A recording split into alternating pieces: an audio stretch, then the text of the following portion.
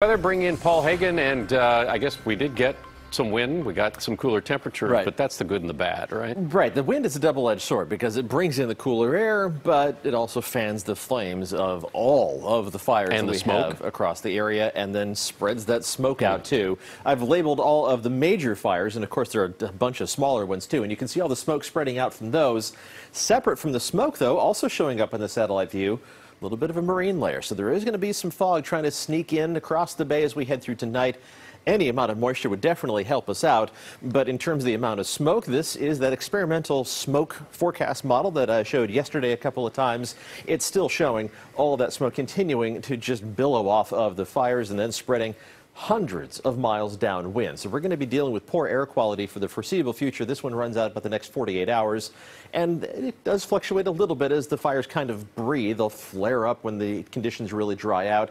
During the overnight hours, when temperatures drop off, sometimes they'll reduce in intensity a bit. But it's going to be something we have to contend with for a while, along with that spare the air alert that continues at least through Sunday.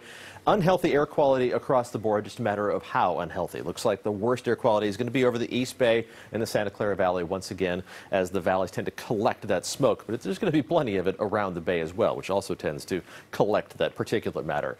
Current winds are onshore and a little bit stronger, not too much stronger inland than they were yesterday, but quite a bit stronger in the city. 29-mile-an-hour sustained winds right now at SFO.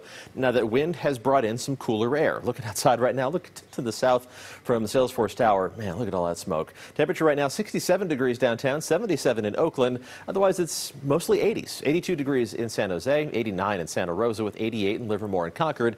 All these numbers are substantially cooler than they were 24 hours ago for inland portions of the Bay Area. Even 19 degrees cooler right now in Napa. That helps because as the temperature drops, even with the same amount of moisture in the atmosphere, if the temperature is lower, then the humidity is higher. And these numbers aren't fantastic, but at least they're not in the teens. The lowest numbers we have are in the 20s for relative humidities, quite a bit higher around Napa.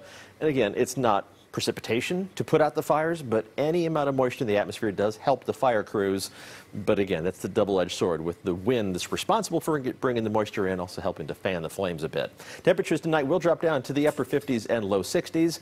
We'll warm up tomorrow, but it's not going to be an overly hot day for this time of year. Temperatures similar to where we topped out today. Upper 60s along the coast, low to mid 80s around the south end of the bay, with upper 80s and low to mid 90s in the Santa Clara Valley. And again, plenty of smoke overhead and around you throughout the day. Low to mid 90s for the Tri-Valley. The hot spots on the east side of the Diablo Range in the upper 90s, but staying short of 100 degrees. Small mercies wherever we can find them.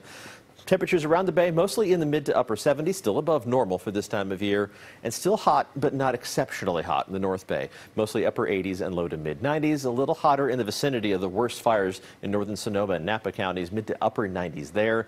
It's not triple digits, but it's still hotter than the fire crews would like to contend with mostly low to mid 90s over Lake and Mendocino counties too. Temperatures, some subtle ups and downs to our inland high temperatures. The coolest day Sunday, still around 90 degrees, and then back into the low to mid 90s for most of next week.